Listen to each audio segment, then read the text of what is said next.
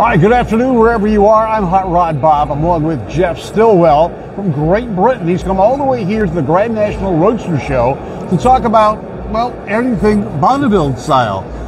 You've got, land speed racing. You've got your car over in one of the buildings. We're in Hall 6. Hall 6. Yeah, on the Mick Paint's booth. Okay. And we have that, and we have the 1932 Packard. The Mulholland. Yeah, the Mulholland Roadster. Right. And we've got the Indy car as well. And right. Yeah, it's good. Been very busy there today. All right, tell us a little bit about your land speed record experience and fun stuff that's been going on. Well, the fun stuff is we set the record with the sister car, right. And we kicked the rods out and had a fire in 2018, and we were looking to upgrade the car, and we ended up having to build a new car, and then we got to Bonneville in 2019 when it was all wet and slushy. All right. And we were ready to go down and make a pass, even though it was wet. And we had a selector in the B&J transmission jam. Okay. And we couldn't run. Oh. So we put it in the trailer and came home.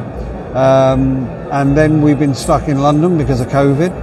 And they eventually lifted the COVID restrictions in November. Mm-hmm. So we jumped on a plane and we ran the car at El Mirage. And we went 193 in the mile. Wow! Just on tick over.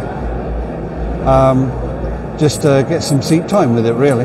Yeah, 193. Now, from what I understand, because it's such a short distance on El Mirage, and because the surface is dirt. Yeah, mud. It's a much slower course. I don't know. It's certainly muddier. I mean, when I got home, I was coughing mud up for a fortnight. I do not kid you. It was awful. Yeah. But it was exceptional conditions in November because there was no wind, there was no nothing, there had not been any rain, so it hadn't dampened anything down. It was just a dust bowl. Right. And because there was no wind, the dust was hanging in the air all the time. Right. And it was terrible conditions. But we made a couple of good passes on it, just to get down the track and see what it was going to do, and it behaved itself, and we came away actually really excited and pleased with it. Well, it gave you a lot of parameters or a lot of information you hadn't been able to get. Oh, yeah. You hadn't been able to drive the car. No. I mean, it was the first time I'd driven the car, and we didn't know what it was. We were confident it was going to be okay, but we got down the track, and it was a pleasure to drive. Good. A real pleasure. And it was so easy. And I just did what they told me to do, and they didn't want me to over rev it or do anything. So they said, look, hit the shifter at 3,000 RPM, and I hit it at 29 something or other, and it shifted into high gear, and away she went. Right. And I had to pedal, because she was flying. We could have easily set fastest time of day. Easy. Now, they were making you relicense, though, because they were, yeah. Bonneville license isn't good at El Mirage. I got a AA license with Bonneville, but I couldn't use that at El Mirage, so I had to relicense at El Mirage. So, but we're good to go play now. Good. We can now start. You can now start putting the pedal to the metal there. What we're going to do is, it's already done actually, but we've changed the blower spec. We were only running 3 pounds of boost. Really? In that. Wow, 175 miles an hour, 3 pounds of boost. Yep. The car is about, 6,000 pounds? 5,000 pounds of weight. 5,000 pounds, okay. Yeah, on the button. But you put a wing on it to keep it down. Yeah. Because John Beck, I believe it was one of the people that told you add weight. Yeah, I mean, the thing was that we wanted, the reason we put the wing on was not necessarily to add the downforce, but to keep it going straight. Okay. And because the way the wing is designed, we were actually running negative wing. Oh.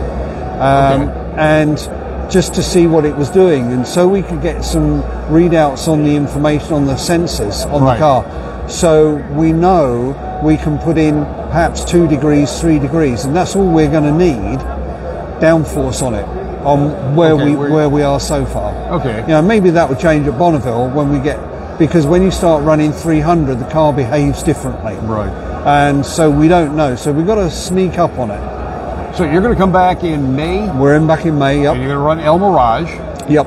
What is the record that you'll be going up against for your class there? Well, I don't know.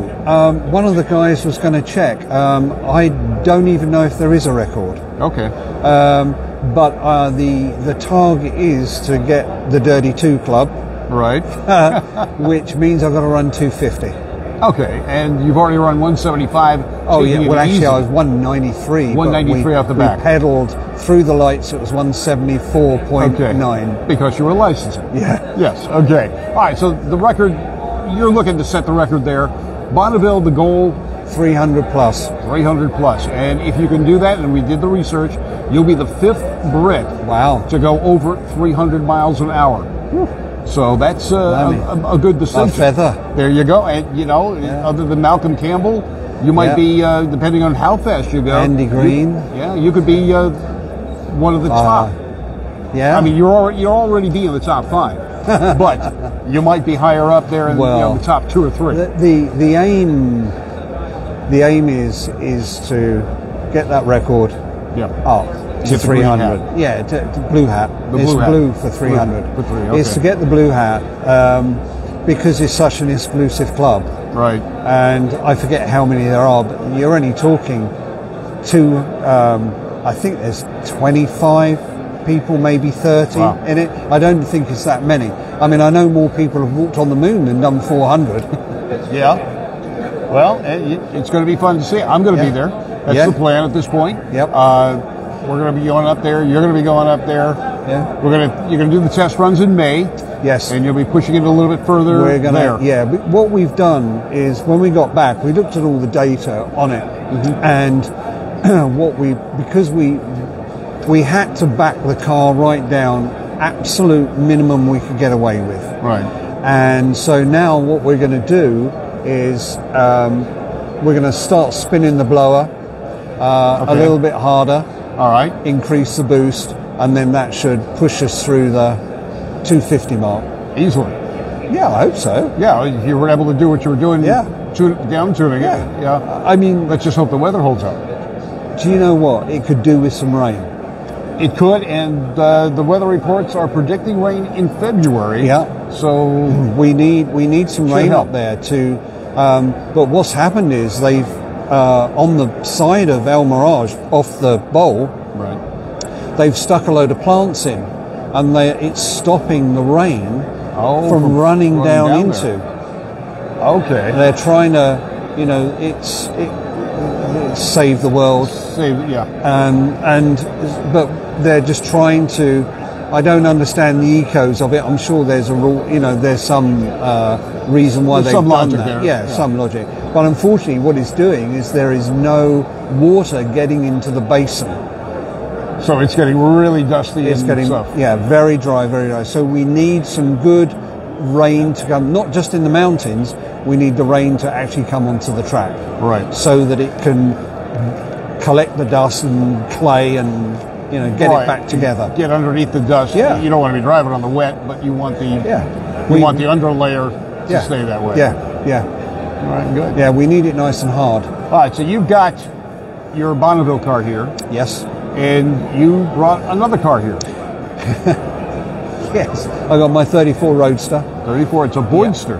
Yes. No, it's not a Boydster. No, it's for the life of me, I can't remember who built it originally. Okay. Well, I know who built it originally, but I don't know who the body is on it, who did the body.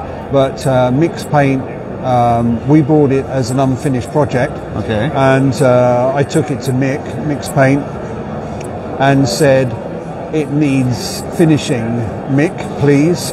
Do it, and because the chassis hadn't been powder coated, it had been put together as a runner, but sadly, in fact, it was Frank Silver's dad who built it, and Frank's dad died, and it never got properly finished. Okay. So I did a deal with Frank, bought the car, and now we've finished it. We've done a lovely trim, and and then we got Brad King to do the flames and everything on it. Yeah, it does, and it's got a LS1 350 out the crate in it.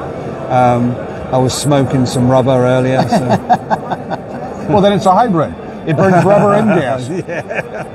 Yeah, we left a few stripes. Yeah, did you? Okay. Yeah. Don't tell anyone. The youth comes out. I understand. Yep. All right, so you're Forever here. 19. What building is your car in? We're in Hall 6 on the mix paint booth, and you can't miss us because we're the longest car there. Yes, and red. And red with big 7707 down the side. There you go. Yeah. All right, Geoff Stilwell from Great Thanks. Britain.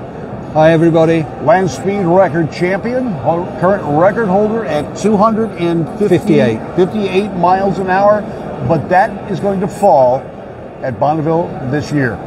I'm Hot Rod Bob, along with Geoff Stilwell. You've got gas, the Great American Auto Scene, brought to you by BUA Motorsports, here at Pomona, the Grand National Roadster Show.